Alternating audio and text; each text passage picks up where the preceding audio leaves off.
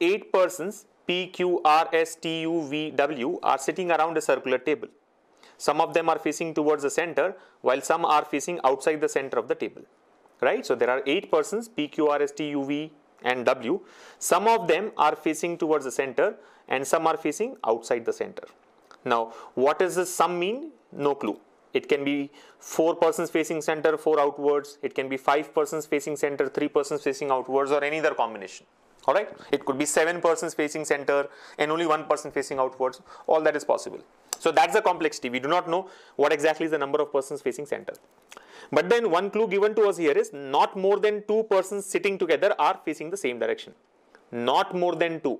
Not more than 2 persons sitting together are facing the same direction.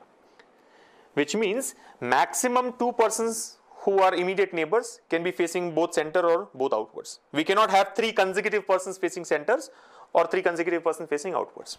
That's the point here, right? We cannot have 3 persons or more than 3 persons. We cannot have 3 persons or more than 3 consecutive persons. You are getting it? We cannot have 3 consecutive persons or more than 3 consecutive persons facing the same direction. So that's what you need to keep in mind. And now are the clues here. U sits third to the left of P, T sits third to the right of S, who is an immediate neighbor of P. Both S and P are facing the same direction to each other.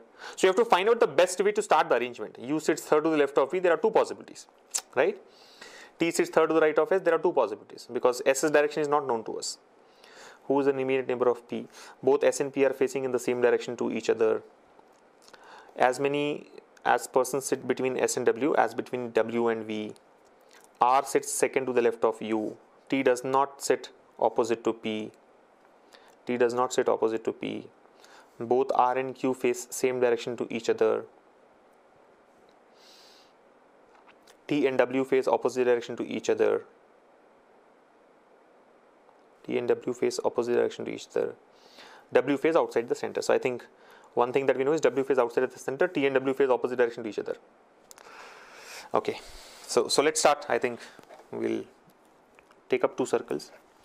This clearly is not a circle. Let me just take up the first circle. Yeah, 8 positions. 1, 2, 3, 4, 5, 6, 7, 8. Right? Remember, when a person is facing center, left is clockwise, right is anti-clockwise. And when the person faces outwards, these 2 interchange, meaning left becomes anti-clockwise and right becomes clockwise. Now, if you look at the last statement here, W face outside the center. W face outside the center. So we know that W is facing outwards. Right? W is facing outwards. O is outwards, let's say.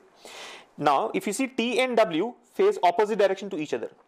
T and W face opposite direction to each other, meaning what? If W faces center, T will face outwards. If W faces outwards, T will face center.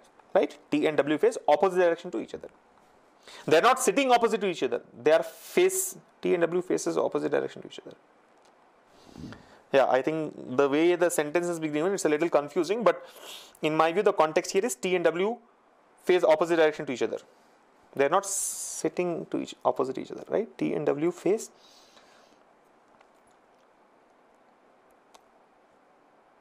Yeah, I mean, if they were actually sitting opposite to each other, the sentence would have been T and W face each other. It will not be face opposite direction to each other. So basically, the sentence here means that T and W are facing opposite directions. Meaning, if W face outside, T will face center. Now, since W is facing outside, T should be facing center. T will be facing center, right? So I'm trying to mark the directions as many as possible so that when you're doing the arrangement, it becomes easy. And now, both S and P are facing in the same direction is given, but we do not know what the direction is. As many persons sit between S and W as between W and V. R sits second to the left of U. T does not sit opposite to P. Both R and Q face the same direction to each other. Yeah, so both R and Q face the same direction. Again, we have no clue about that. So where shall we start from? Let's start from U sits third to the left of P.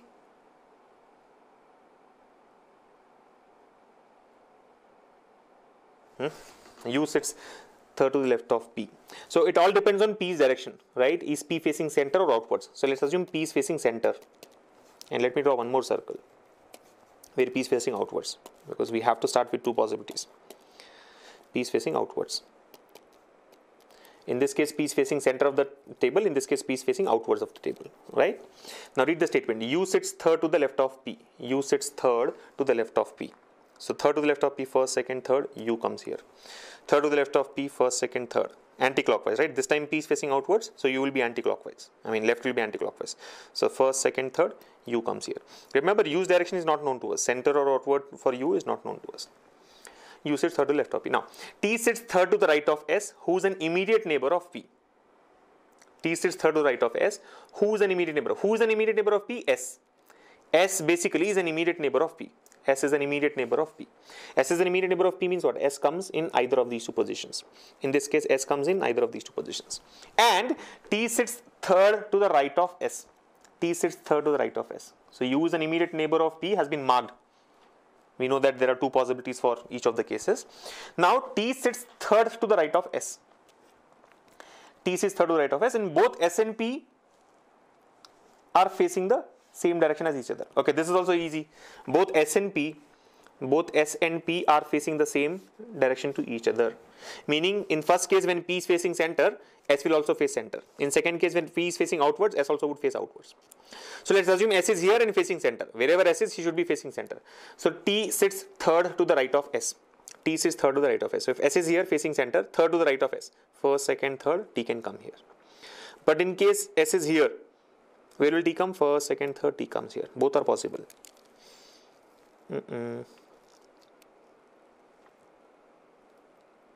But there is one point which says T does not sit opposite to P. Look at this point.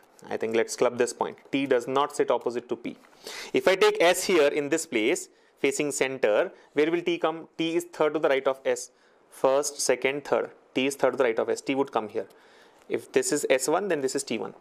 But then T and P will become opposite to each other. The sentence says T does not sit opposite to P, which means S1 and T1 is wrong. So S has to be correct. This has to be correct.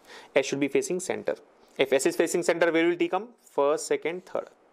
Third to the right of S, right? T is third to the right of S. T sits third to the right of S. So we have been able to fix T and S as well. Do the same thing in the case 2 as well. We know that T sits third to the right of S. Here S is facing outwards. So if we take third to the right, first, second, third, for this S, if he is facing outwards, T is third to the right, right? First, second, third. T comes here. T and P will become opposite to each other, which is not allowed. So S has to come here. S will be facing outwards, and T is third to the right of S. First, second, third. T comes here. So this time, since S is facing outwards, right is clockwise. Now let me clear the markings here so that it becomes easier to follow. Yeah, so this is done. Now it says as many persons sit between S and W as between W and V. As many persons sit between S and W as between W and V.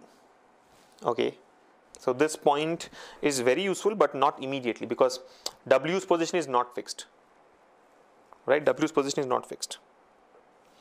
He says as many persons sit between S and W as between W and V. So, you know, technically S and V, I mean W should be exactly between S and V.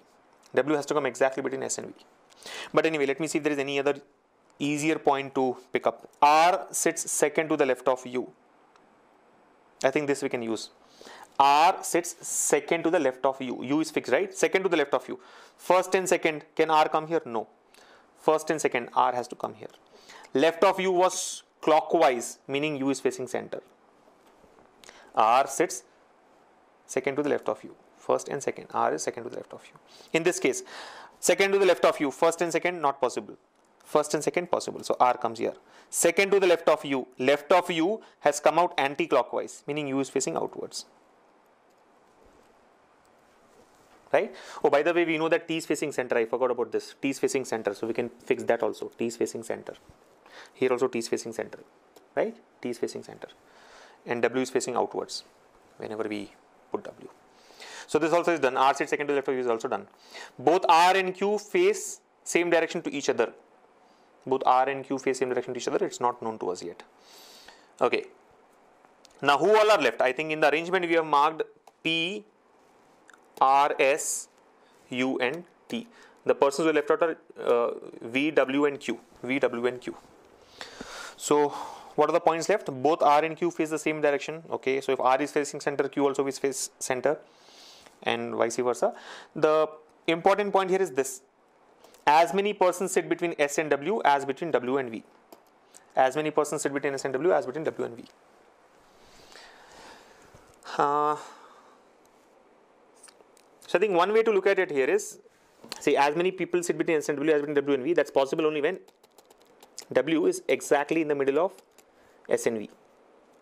So between S and W, if there are two persons, between V and W also there should be two persons. If there are three persons between here, so there should be three persons. If there is one person in between, here also there should be one person between V and W. So try and do this. S, W and V will be equidistant from each other, meaning W will be exactly in the middle of S and V. So S is here. I think W and V should take these two positions. If you take W here and V there, that point will break up, right? Number of people between S and W and number of people between W and V should be same. So if you take W here, number of people between S and W is only 1. But within W and V will become more. Even if V is there, it becomes more. W cannot go there. Similarly, if you take W here, number of people between S and W is 2.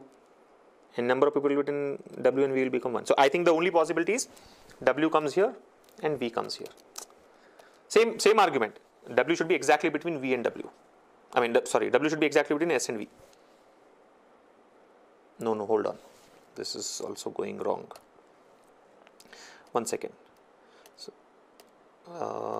let me clear.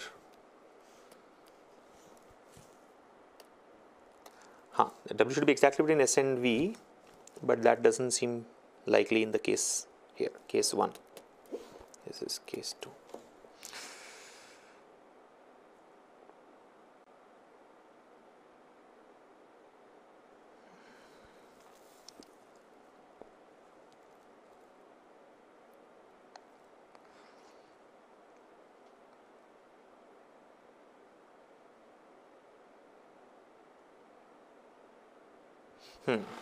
The possible way is this: W comes here and V comes here. So two persons between S and W, two persons between V and W. You getting it? There are two persons between S and W and there are two persons between V and W. Similarly, in case 2, if I take S here, I think W can come here and V can come here. So there are two persons between S and W and there are two persons between V and W. This point holds true. As many persons sit between S and W as between W and V. S and W and W and V. Right? Now, who's left out? Q is left out. Q has to come wherever that position is. Now, how do we eliminate the wrong one?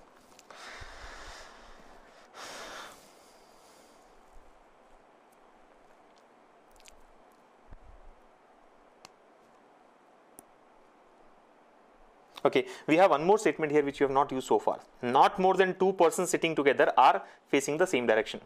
This is going to be a very, very important point in deciding the correct arrangement, right? Not more than two persons sitting together are going to face the same direction. So if you see, S and P are already sitting together and they are facing center. So can V face center? No, V has to face outwards, because if V is also facing center, then consecutively three persons will be facing center. So V has to face outwards. Similarly, Q also has to face outwards, because if Q is facing center, Q, S, P, all three will be facing center, which is not possible, right? Maximum two consecutive persons can face the same direction. So we are able to fix the positions of Q and V. Similarly, in this case, if you see, now we also know that Q and R will face the same direction. Both R and Q face the same direction to each other. So Q is facing outwards, R also should be facing outwards. Right? R also should be facing outwards. Try to do the same thing in the second arrangement. Here we have both S and P facing outwards. Both S and P facing outwards. So V should face center, Q also should face center, because otherwise it will become three consecutive persons facing center. Now we know that Q and R face the same direction. Q and R both face the same direction. If Q is facing center, R also should face center. The moment I do this, because Q is facing center, R also has to face center, this becomes wrong. You see, V, T and R, all three are facing center. Is it allowed? Not allowed. Not more than two persons sitting together are facing the same direction. So here V, T, R, all three of them are facing center, which is not allowed. Hence case 2 is wrong. Now case 1 has to be correct. The only thing is, in case 1 we have not fixed the direction of W yet. Try to do that. direction of W.